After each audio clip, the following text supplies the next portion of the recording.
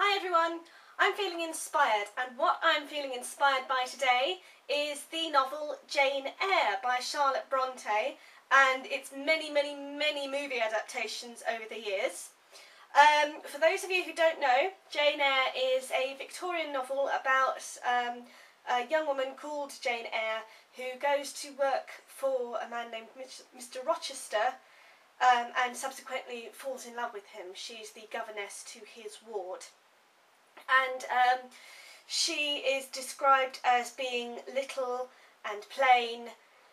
She hasn't got any great beauty to her, and there's a wonderful quote, which I've sort of forgotten, when she's confronting Mr. Rochester, and she says something along the lines of, just because I am poor and little and plain, it doesn't mean that I have no feelings and I have no heart. And it's a wonderful book, and it's where the phrase plain Jane comes from, to describe someone as, if you're describing someone as a plain Jane, that's where the phrase is believed to have originated. Okay, so in tribute to plain Jane, I am going to show you a Victorian bun that I refer to as a plain Jane bun.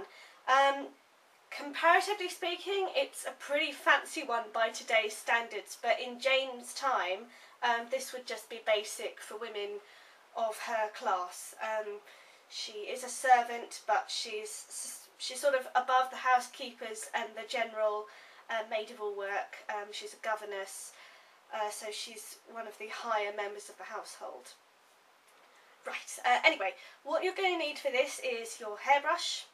You are going to need something to part your hair with, so a hair stick or a pencil, anything that you can use to make a part in your hair. You're going to be doing your favourite kind of bun, whichever one you fancy. We'll say a cinnabon. Let's say we'll do a cinnabon. So you're going to need hair grips and spin pins to hold that in place if you have them. But the first thing you're going to do, as always, is to detangle your hair, and you're going to get your chopstick, hair stick or pencil, and you're just going to divide the hair just in front of your ears. I'm just going to grab mine now. So there we go, let's just find my ear here, pull this hair forward, flip the rest of it back, and I'm just going to draw the part all the way across, down both sides.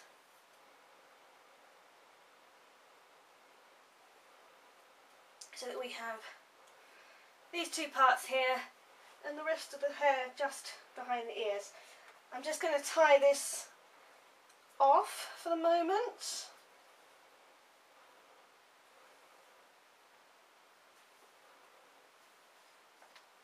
Got a little clip here. I'm going to just twist these just out of the way for the moment and clip them under my chin. The beard effect. I saw La Dolly Vita doing this, and although it does look silly, it does help. It keeps everything out of the way. Okay, so that's now clipped out of the way and I don't have to worry about it. What we're going to do with this is, as I said, you're going to do your favourite bun. I'm just going to do a regular cinnabon. Nothing fancy. Jane wouldn't have had a fancy bun. She wasn't a fancy woman. In my favourite adaptation, which was made in 1997, I think, and stars Samantha Morton as Jane and Kieran Hines as Mr. Rochester, they go into town. And he's buying something for Jane. I don't want to tell you what, because it'll ruin. He's buying an item of clothing for her, let's put it like that.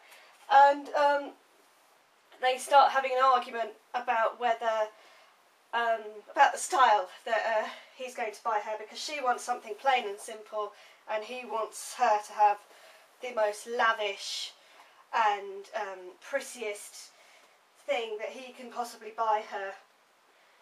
And he says to her, I just want to show the world how beautiful you are. And she says, I'm not beautiful, I'm just Jane Eyre.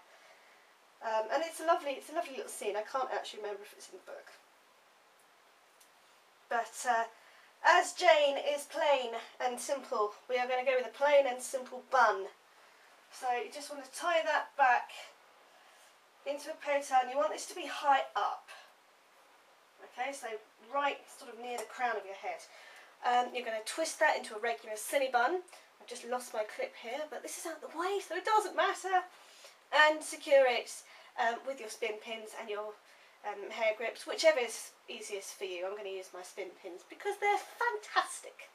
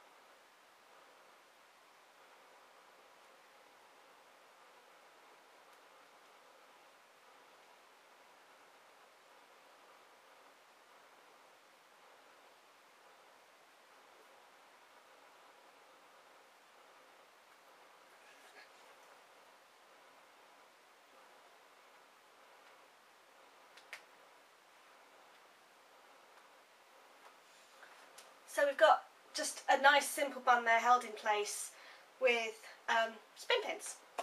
Okay, so what makes this look Victorian is the twists that are going to go at the front here.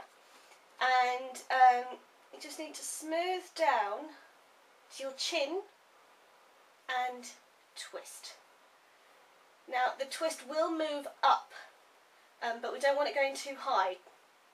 So you want to hold it down by your ears, well, so it goes in front of your ears. And what's going to happen is you're going to pull that back and around like that. And what you want, ideally, is for this twist here to be loose over the ear. It wasn't deemed acceptable to have your ears on display.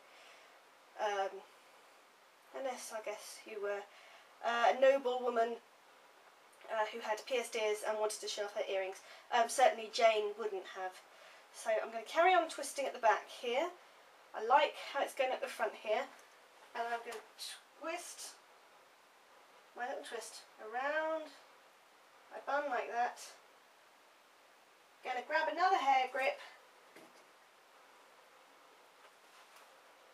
and just pin that in place.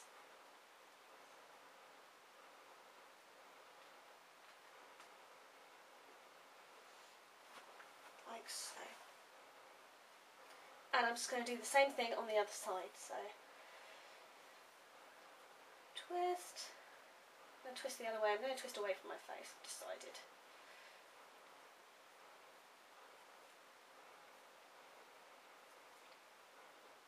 So make sure that it's even on both sides and that the little poofs over the ears are even.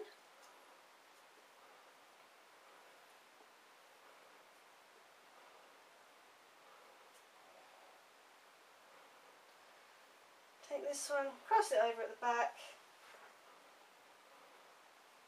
twist it around the bun and pin in place with a hair grip.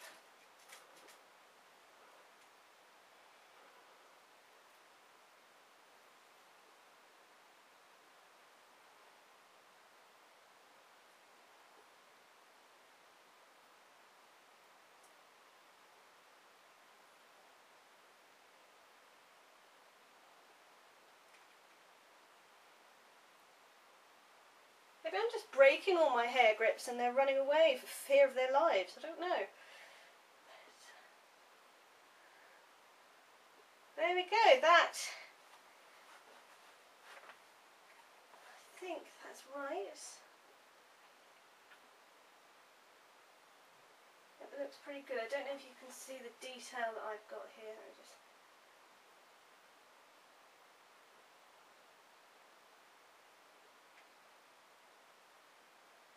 There we go, so that, as near as I can manage, is your plain Jane bun. Nice Victorian governess hairstyle.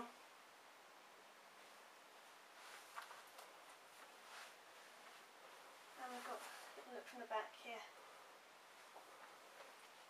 I hope you've enjoyed this tutorial, and I now encourage you to go out there, find a copy of Jane Eyre that I'm sure you have neglected on a bookshelf somewhere, sit down and read it and get into Jane's story and her highs and her lows. If you want to, you can always use another hair grip just down here, just to sort of pull these side bits together over the ears so they don't disappear. So there you have the plain Jane. I hope you've enjoyed the tutorial. Do enjoy rereading Jane Eyre again, I know I do, and I shall see you tomorrow with another tutorial. Goodbye.